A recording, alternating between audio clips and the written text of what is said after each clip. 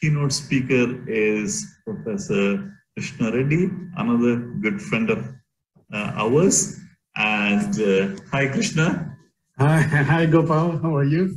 We're running slightly short on time, so I will do a quick introduction. And I'm sure people want to listen to your excellent work in geoenvironmental engineering as always, more than me twittering about you. Let me do a quick introduction, and then I'll pass on the baton to you. So, I can talk about you for a long time, but let me do a quick introduction. Krishna Reddy is a university scholar, distinguished researcher and professor of civil engineering, civil and environmental engineering, director of sustainable engineering research lab, and director of the geotechnical and geoenvironmental engineering laboratory at the University of Illinois, Chicago. Dr. Reddy received PhD in civil engineering at Illinois Institute of Technology, Chicago. He received gold medal for his BE from Osmania University, Hyderabad, ME civil engineering from IIT Roorkee. Prior to joining the University of Illinois, Dr. Reddy worked as a civil engineer and project manager for over 3 years in the industry. Dr. Reddy is a registered professional civil engineer and an Envision sustainability professional. Reddy's teaching and research and consulting experience includes many different areas: geotechnical investigation and infrastructure, environmental pollution control and remediation technologies, waste management and beneficial reuse, sustainable resilient engineering. I think everybody would agree with me that Dr. Reddy is extremely well known for his geoenvironmental engineering work. He's published over 259 journal papers, more than 200 conference papers, 22 book chapters, and has over 14,000 citations. He received many awards, including the ACA Wesley Honor Award, ASTM Hogan-Tugler Award, UIC Distinguished Research Award from University of Illinois, Scholar Award, and University of Illinois Award for Excellence in Teaching.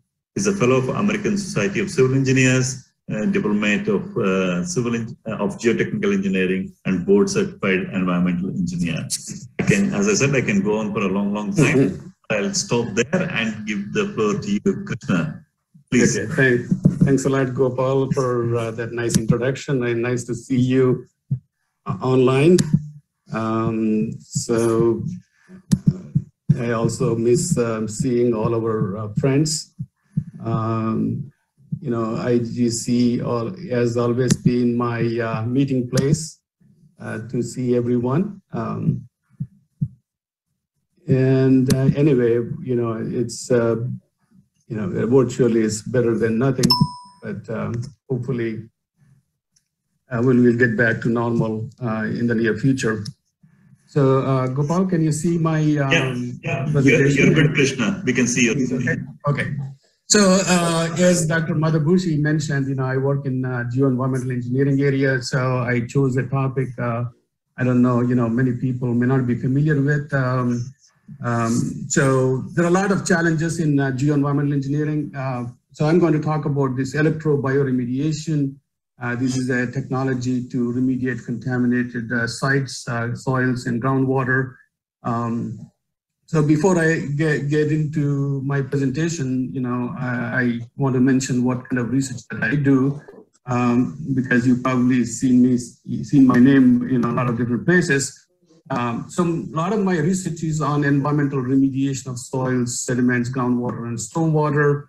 And I also work on waste management and landfill engineering. And for the last 7-8 years, I've been working on life cycle assessment and sustainable and resilient engineering. And of course, you know, many of you know that my master's and PhD are on geotechnical engineering. So I am familiar with all the topics in geotechnical engineering. I also worked as a geotechnical engineer, a civil engineer for 3 years before joining the university. Of course, my background is civil engineering. So the first two that you see, they are geoenvironmental engineering, and the third one you see is a sustainable engineering. So my focus has been on geoenvironmental engineering and sustainable engineering. There are a lot of challenges in geoenvironmental engineering and sustainable engineering field. So anything that you do in these fields have really a huge immediate impact on practice. So that is very much satisfying to me working in this field. So before I get started, I want to also thank Professor Keynote Kumaran and also the conference organizing committee for this invitation. And I also want to thank my co-author and collaborator, Professor Claudio Camiseye from University of Vigo, Spain. We actually wrote a paper together that is going to be published in Indian Geotechnical Journal. So if you are looking for more details, many details will be in the paper that is upcoming. I want to thank my graduate students and, of course, the funding from U.S. National Science Foundation. So I know, many of you are not familiar with the geoenvironmental engineering, so I will give you a brief introduction to, problem of contaminated sites, risk-based site remediation. That's what we do now, and what are the different remediation technologies that we have. And I'm going to focus on this bioremediation because this is, very simple and sustainable technology. I will mention briefly what it is, but it has some limitations. So how do we overcome those limitations? So that's where this electrobioremediation comes in. I'm going to explain that one, very briefly. And this is kind of, still a lot of research is going on this topic. So I will give you the state of the situation on this technology, and then at the end, closing remark. So the problem of contaminated sites, is there everywhere in the world. In some places, you know exactly how many sites are there. Some places they didn't even start, investigating this issue. So, but it is a worldwide problem regarding these contaminated soils and groundwater. And what are the sources of soil and groundwater contamination? There could be many sources. I mean, even if you think about air pollution, right? From air pollution, you're going to have particulate matter, and that particulate matter is going to come on the, fall on the ground, and it mixes up with the soil, and soil gets contaminated with the infiltration of precipitation. You can get groundwater contaminated. There are a lot of other sources of contamination. But if you ask me, one major source, that would be the land disposal of solid and liquid waste. And of course, in the US, we have waste containment systems, but in many countries, you don't have those. You have dump sites. So a lot of things will leach into the soil and groundwater and cause problems. Why do we need to worry about this soil and groundwater contamination? That's going to basically cause a lot of health issues in humans. All the diseases that you see, some of them are not explained by doctors. A lot of them are attributed to the environmental factors. And also, you are going to damage the ecology, the plants, birds, all those, surrounding environment is going to be damaged. So this is definitely not acceptable. So, we need to prevent soil and groundwater pollution, but if there is some pollution, we need to clean up the pollution. What do you mean by pollution? Pollution is basically these toxic chemicals that you are dealing with. There could be many different types, inorganic chemicals, organic chemicals, and all of them are causing adverse effects on humans and in the environment. So in the US, we have strict rules. We have to clean up a contaminated site, if it is found. First thing what you do is a site characterization. This is where you can employ all the geotechnical investigation tools, but additional tools to characterize the chemical concentrations. Then you have to do the risk assessment, health risk assessment. This is not familiar to geotechnical engineers, but this is an essential step. That you need to learn, if you want to work in this field. And then if the risk is more than acceptable, then you need to define the remedial goals and then look at, what kind of technologies are out there to use to reduce the risk.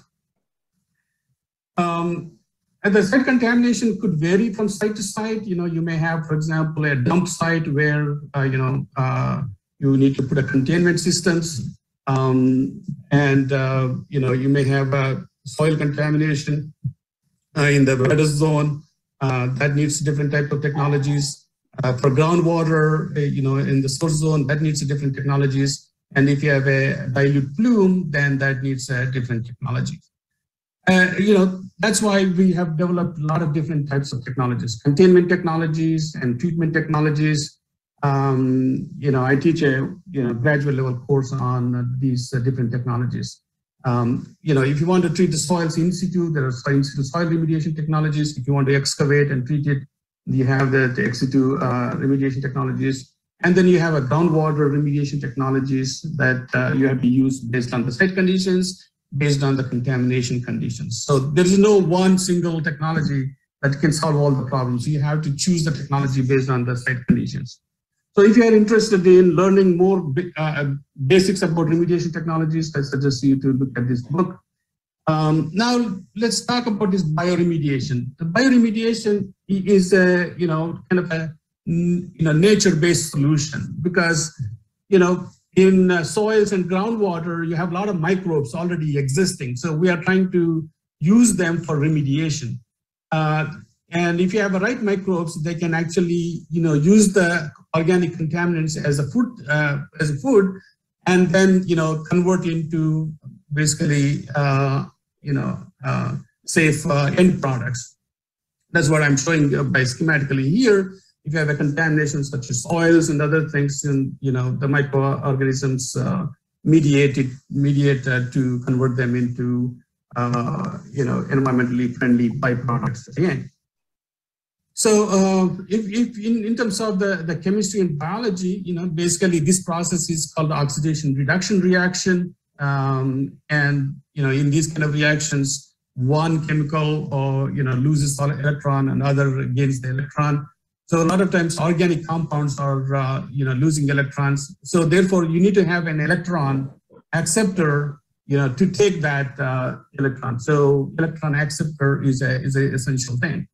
So if you have oxygen present, then oxygen can serve as electron acceptor. So then that whole process is called aerobic biodegradation. If you don't have oxygen, let's say if you go in deep into the ground, you don't have oxygen. In that case, you need to have a different electron acceptor. So there are different organic chemicals, inorganic anions that can serve as alternate electron acceptor. So you need to have electron acceptor for biodegradation of the contamination to occur. And this technology is nice because you can degrade all kinds of organic compounds. It could be petroleum hydrocarbons or more complex organic compounds. You can also apply to treat the metals, but you cannot really destroy or disappear metals. You can only convert mobile metals into immobile metals. So that's kind of bioimmobilization, they call it, if you are applying to metals. But organics, you are basically degrading them to into safe byproducts. Also, it sounds simple, but there are a lot of things have to be right in order for this degradation to occur. So first of all, you need to have right microbes, and then the contaminants should be available for the microbes. For example, they want to use it. So contamination, if it is not available, then they cannot use it. And you need to think about what is the contaminant structure and what is the toxicity of the contaminant to the microbes. And as I mentioned, we need to have electron acceptors, and these microbes need nutrients to survive. And also these microbes are very picky. They need to have right moisture content, right temperature, right pH, right salinity, and they don't want to have any other type of highly toxic materials, including the heavy metals around them. And so you need to have a right conditions for the microbes to degrade these organic contaminations. So if you don't have the right situation, that's where the engineered bioremediation comes in. So if you don't have nutrients or electron acceptors, you provide those things through engineered systems. So that's called biostimulation. And sometimes you don't have microbes, right microbes at the site, then you can supply the microbe that's called bioaugmentation. So you can actually implement this one in the field very effectively. You know, you have a soil that is contaminated, microbes are already there. Maybe you just need to provide some oxygen or some nutrients, and you know this remediation will occur easily. So it's very simple. If you have a groundwater, again, you will have microorganisms, but you may not have the right environmental conditions, maybe nutrients. So you just use wells to introduce these nutrients and disperse them through the contaminated media. So you are making those available to the microbes, and you know the remediation will occur. And as I mentioned, you know there are many advantages with bioremediation because organic contaminants are completely converted into non-toxic byproducts, so you don't have any issue going into the future. Minimum mechanical equipment is needed, and it can be done in situ as well as ex situ. It's the low-cost technology. And if you analyze in more detail, this is the green, sustainable, and resilient technology. So low energy, low emissions, less waste, conserve natural resources, and so forth. However, there are some disadvantages. One thing is, depending upon the conditions, it may take longer time to degrade. The other thing is, some compounds, they don't convert directly into non-toxic products. So it has to go into certain sequence. And if you have a partial degradation, and at the end of the partial degradation, if you have some byproducts, those byproducts could be more toxic than the contaminants that you started with. So you need to be careful, make sure that you don't have a partial degradation of contaminants. You have a complete degradation of the contaminants. So that's one of the challenges. And you don't want to have very high concentrations because these microbes don't like that high concentrations. And I mentioned that limited bioavailability, because contamination has to be in soluble form or easily dissolvable form. That's one requirement. And you need to have nutrients and right environmental conditions, and you need to have right microbes. And also, one of the challenges with these technologies, if you have a sandy type soils, it's easy to hydraulically, introduce these things. But if you have, clay type soils or heterogeneous soils, then hydraulic methods don't work. So that's the biggest concern in terms of the field applications when you have, low permeable soils. So in these situations, bioremediation has, challenges. So it won't work the way you want it. So in order to address these limitations, we can combine the bioremediation with electrokinetics. And what is, then this technology is known as electrobioremediation. I worked on, a lot of research projects dealing with electrokinetics, using it as an individual technology to remediate soils and groundwater, but I'm not talking about that one. There are some issues with that technologies, but here I'm talking about using the electrokinetics to address the limitations of bioremediation. So what are we doing? Basically, you have the wells already and you are trying to introduce the nutrients, but combining electrokinetics, basically you are putting the electrodes into these wells and applying a small, electric potential. And that's all, that's the additional thing that you are doing it. And, when you do that one, bioremediation is going to occur more efficiently. That's good. And electrokinetics can also offer other benefits, make the contamination bioavailable, make the bacteria mobile a little bit, in the soil so that contamination remediation can occur throughout the media. And you can have electron acceptors and nutrients migrated, you can put it in the electrode wells under electric potential. They can be transported into the contamination media. And also, electrochemically, you can produce these electron donors, hydrogen and oxygen also, in case if you need them. And then if you have metals, in addition to organics, that is the case at many sites, this can be also, remove those contaminants. So, basically when you put an electrode and apply electric potential, you're inducing these different electrokinetic transport processes. So there's electromigration, basically the ions moving, to the opposite electrodes. And then there's the bulk movement of water, due to this electric double layer effect. It's called electroosmosis. And the electrophoresis, the charged colloids, micelles and bacterial cells, they can also move. So basically you are getting the advantage of these processes when you introduce the electrodes and apply very small amount of electric potential. And in addition to those transport processes, you're going to see these electrolysis reactions happening at the electrodes.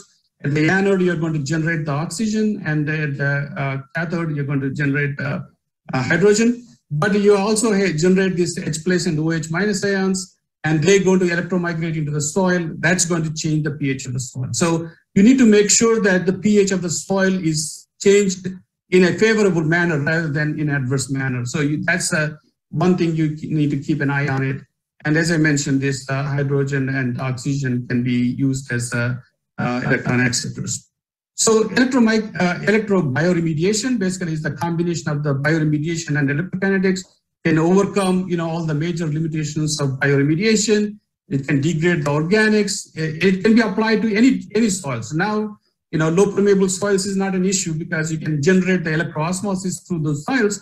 So, which otherwise would not have been possible by hydraulic methods, which is good. And then, if you have heavy metals or mixed contaminants, those can be addressed. And we are not talking about making the bioremediation more complicated. Just a very simple additional equipment that you need. So overall, it's going to be cost effective. Overall, it's going to be green and sustainable and resilient.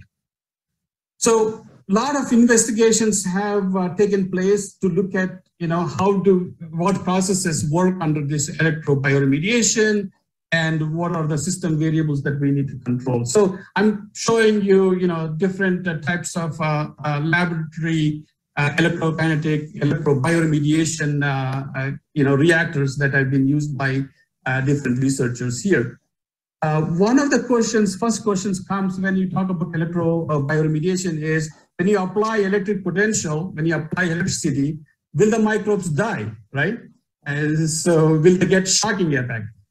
Some studies that have been done shows here, if you have 100 milliamps or 300 milliamps, you can see that this is the count, microbial count after treatment, compared to the before treatment.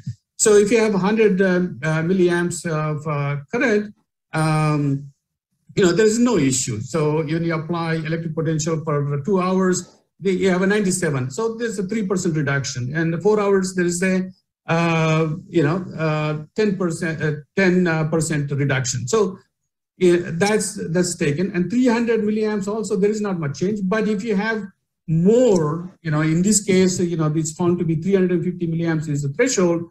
And you can see that, microbes die as a result of this electric shock. So you really need to think about, what is the range for applying this electricity. You don't want to apply too much to kill the microbes. That's one thing that you need to keep in mind. So you work within that, electricity range that is not harmful to the microbes. And then, so when you apply electric potential, you're going to see, these contaminations getting degraded. So for example, in this one, this is just in the water. You can put a, contaminated solution in the water and apply electric potential. So you see, there is a reduction of this PCEs contamination that you can see without electrolysis, without, electric potential. You can see that it's not going to happen. And also, the biodegradation, if you can see, if you have a microbes and apply electric potential, there is going to be a substantial reduction in the concentration versus, if you sterilize, basically kill all the microbes and apply electric potential, you're not going to see that effect. So the point is, microbes are doing better under applied electric potential. And applied electric potential can facilitate transport of nutrients that are needed for microbes. So this study shows that sulfates, nitrates, ammonium can be easily transported under electric potential. But when it comes to the soil, again, there are some experiments that are done that show that, lactate is one of the electron donors that that can be transported into the soil. They did these experiments with the clay and sand.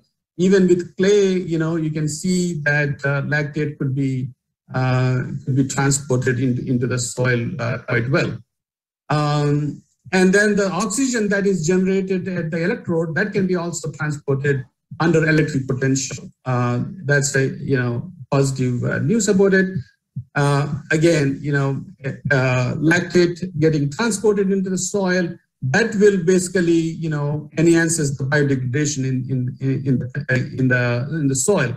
So as you see, the lactate goes inside, and then you have a microbes, and then this PCE is one of the toxic contaminants that is found at a lot of contaminated sites, and that eventually gets disappeared. And here is the study again, another study that looked at lactate transport into the soil by electric potential that could be achieved.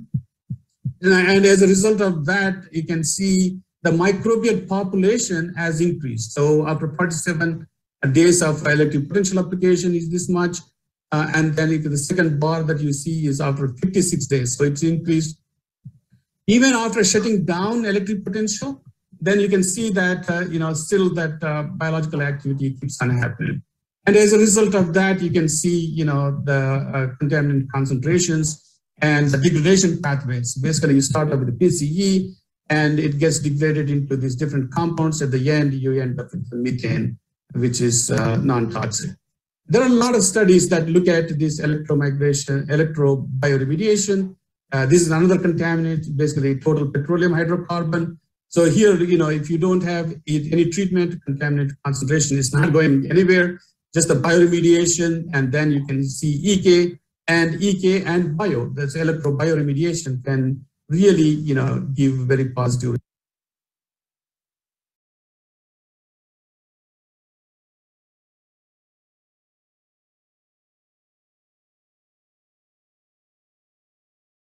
You need to look at how microbial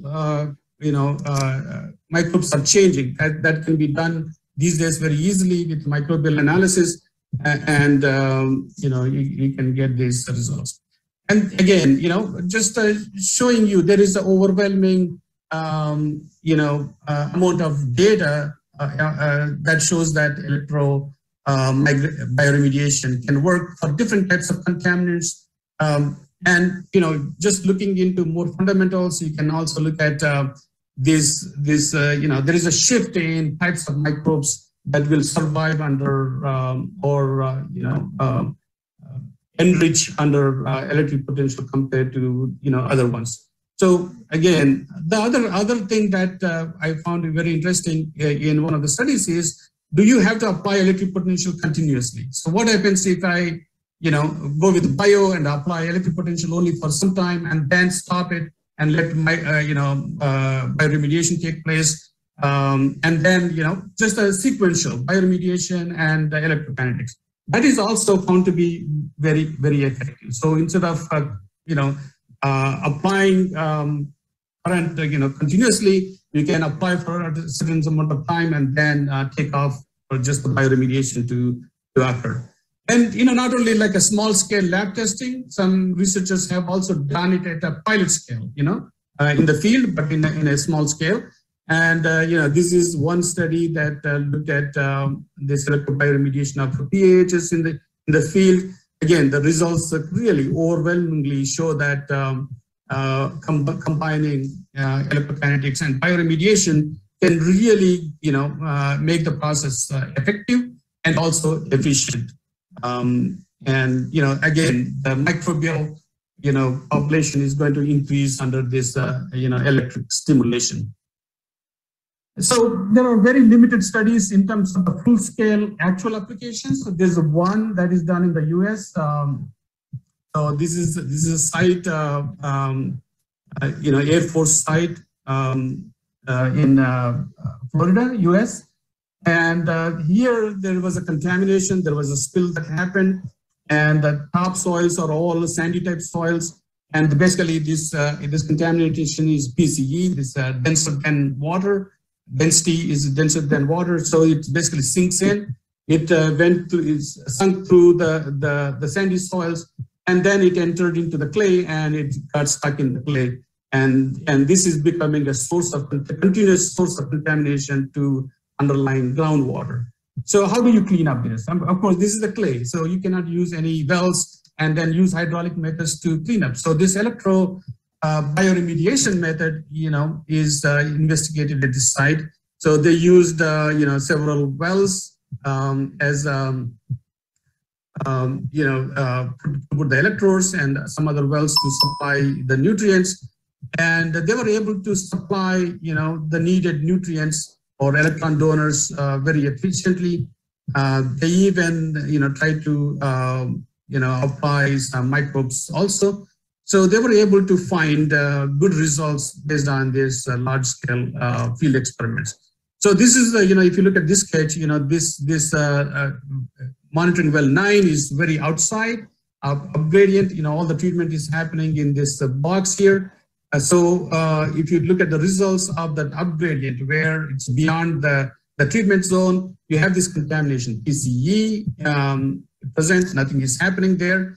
But if you look at the monitoring well within the treatment area, you can see this PCE is the major contaminant that is there, and that is degraded into these byproducts. At the end, you want to get everything into ethane. So again, that shows that if there's an effective treatment that's happening.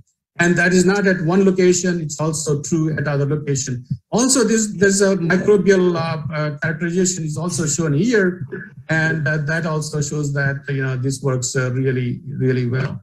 And even the soil sampling is done, and that also shows that concentrations, PCE concentrations decrease and get into non-toxic products or other products. Again, there's a microbial characterization is done, and you can understand a lot about, what is happening to the microbes, which microbes are doing the job. So you don't have to rely just on the contaminant concentrations, but you can, look at this microbial characterization and, find out which microbes are doing the job, which microbes are being enriched under electric potential. So overall, this field project is shown to be, very successful. So just to conclude, the takeaway points from this presentation is, the bioremediation and electrokinetic remediation can be used individually, but combining them can be very, effective and cheaper and sustainable and resilient. And this can be applied to any contaminated soil conditions, any contaminated conditions. So this is kind of a very versatile, and the system is very flexible. It's not like a one black box that you have to use it, anywhere you want it, but you can tailor it. And the equipment that you need is not special. And however, we need to have a more detailed performance monitoring stuff to look at it. If you want to know more details about this electrochemical remediation technologies, I recommend you to look at this book that we wrote, and for other remediation projects, you can look at these books. I know I have taken out a bit more time, so I may not have enough time for answering all the questions. So feel free to contact me through email, and I'll be more than happy to answer any questions that you have. Thank you very much for your patience and listening to me. Thanks. Thank you, Krishna, for an excellent presentation. I just realized it must be really early for you. Thanks for waking up early in the morning and doing a fantastic lecture for us.